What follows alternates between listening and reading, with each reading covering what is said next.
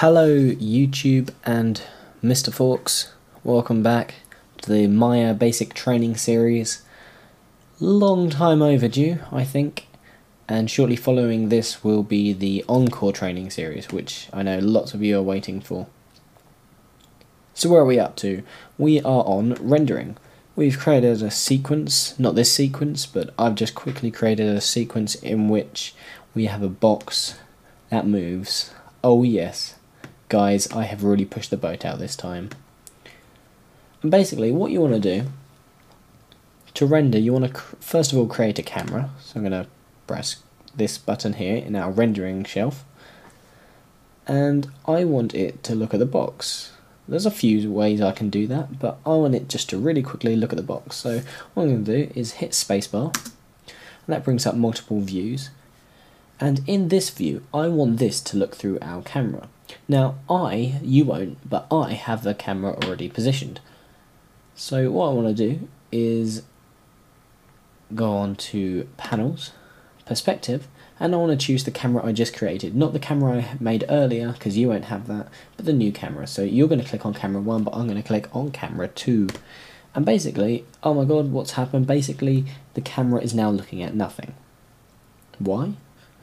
Because it just is. Just the default position, it's in the middle on the origin, and we're going to go to frame 48 down here in the timeline, and you may not be able to see that, you may only be able to see 24, but just grab this handle and drag it all the way up to 48. That's the default length. We can change that by just double clicking in here and typing, say, 80.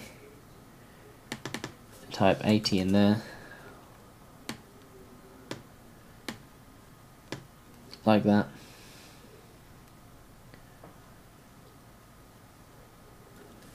And now what we want to do is in this panel we're going to select this view and press view, and we are going to frame all. What does that do? That frames the object. So if we had a few other objects, it would just make sure that everything in the scene is now visible by the camera.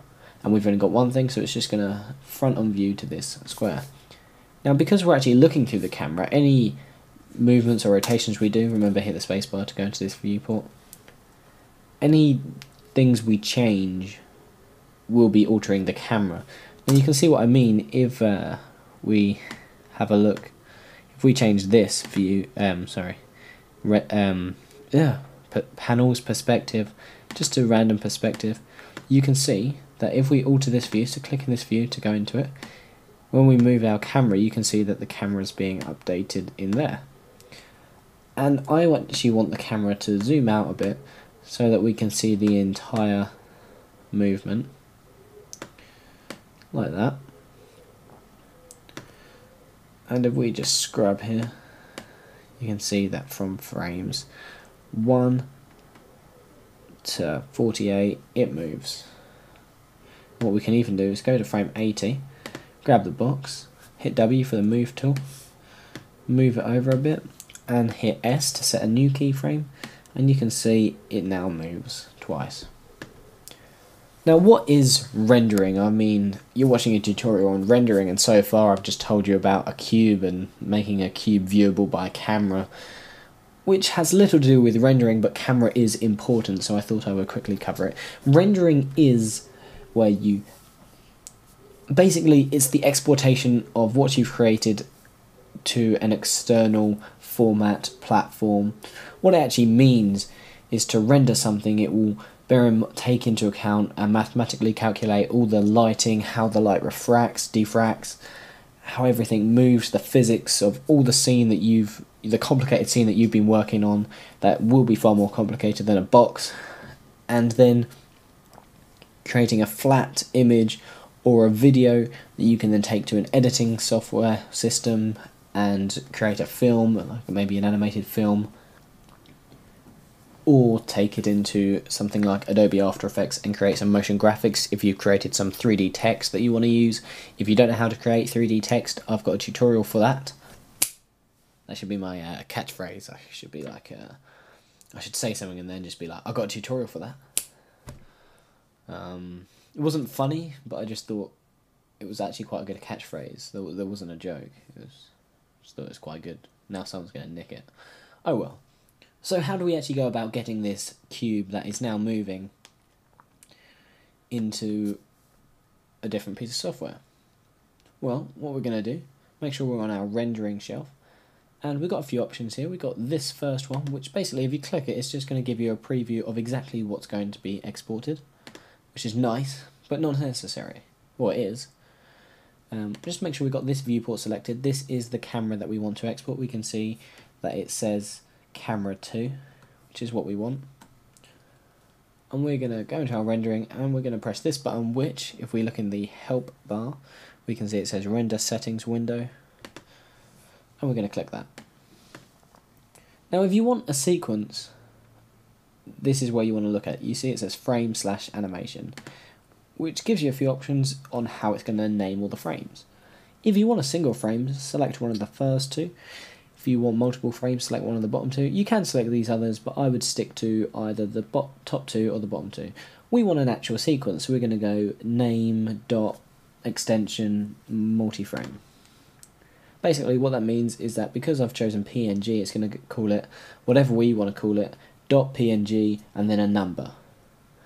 You can change these. I like to use PNG because it really quietly uses alpha channels, which basically means because we've just got a square, it won't export a black background. What will it do is it will just export the box on a see-through background so you can overlay it on top of some footage or something like that. So we're going to go for PNG, which is here. If I'm working on other software I like to use RPF, but this PNG is nice for Maya. Frame padding, we don't need to worry about that. And in the frame range we can choose which frame it's going to end by. Let's just go up to 60. Our renderable camera, remember we're working with this camera, camera 2, you might be working on camera 1, by default it will be perspective, so make sure you choose the camera you want, which is camera 2. Alpha channel, remember that was so we can get some transparency, meaning we can just overlay it on a piece of footage and it won't have this black background. Z depth is very handy, but not necessary for now. I'll cover that in a future tutorial.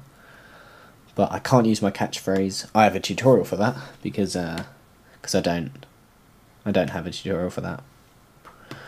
Now in our presets, this is basically the image size or resolution. If you're working in HD, then I'm sure you might know it's 1920 by 1080 or 1900. Sorry, 1920. Oh my god, I'm so confused. I used to know everything, but now I don't. 1K, 2K, they're just different resolutions as well. For now I'm going to go HD, it was 1920, I was right. We're going to go 720 though, HD 720. So if you're working at 720p, then this is the one to use. The pixel aspect, keep that ticked. Resolution, 72 is perfect. And we want to keep that in pixels, we don't want to work in centimeters because we're working on video, so it's not necessary. Pixel aspect ratio, set that to 1, especially with HD. If you're working with something like SD, then you might have 720 by 576 pixels to the ratio 1.33 or something like that. But we just want it set to be 1. And the render options we don't need to play with. Render using, unless you got some fancy hardware installed into your Mac Pro or Windows 7 machine, just leave it as software, and that basically means it's going to use the software to work out everything and not external graphic devices or anything like that. Master layer, just leave that. Maya software. So anti-aliasing options. What is anti-aliasing? Basically, if I go into my pre-prepared tab, yes, I am prepared. This is with no aliasing really. You can see it's very jaggedy and it's trying to create this diagonally smooth line, and it's really just not doing very well. Whereas this has blurred the edges a bit to try and create a smoother line. Now if you actually go further away from your screen, squint your eyes a bit, then you'll see that the second one, the one below, looks like a straight line, whereas this does look like a jagged edge. So you want to set anti-aliasing to highest quality. See how I recovered? I was about to say high, but I changed that to highest quality. Change the shading, max shading. We don't actually have any lights, so that's not necessary. We're going to be looking at lighting and texturing in the next tutorial. Maybe texturing, I'm not sure, but definitely lighting. Motion blur is quite important, basically, because we've got a moving object. To avoid something called strobing, which is basically where you have got a moving object, but because there's no motion blur, it looks like it's stuttering. You often find that with some IMAX films, because they're so beautifully imaged, they just have no motion blur and then it looks stuttery. Check the opening shot of The Dark Knight. So turn motion blur on. That basically will blur motion, give it a much smoother feel. We don't need ray tracing because we don't have shadows, but if you do, turn on ray tracing. We're going to turn it on anyway. And that looks good. Now that we're happy with our sequence and everything, we can just go ahead and press this batch render button, which is this colourful looking button right here. And batch render means we're going to render all the frames. Maya is a little bit more complicated than a lot of the others for rendering. If I'm honest, it's the most complicated rendering system. If we go to the file, you can see that these files, the PNG ones right here, are being created as we speak. There you go. Bam. So I hope that was helpful. If you want to know how to then get these files into a program like Adobe After Effects, just give that a good Google search and it will tell you, just search how to import an image sequence into Adobe After Effects. So I hope this was helpful. Hope you now know how to export, play around with the settings. If you don't get the results you want first time, have another play around, and if there's a specific file or type you want, then Google the best workflow for it, and that will help you. There is no such thing as an easy question, but they are the easiest to answer. I hope this tutorial has been helpful, and we'll get on to part 5 or 6 at a later date. So thank you for watching, and I'll speak to you guys soon.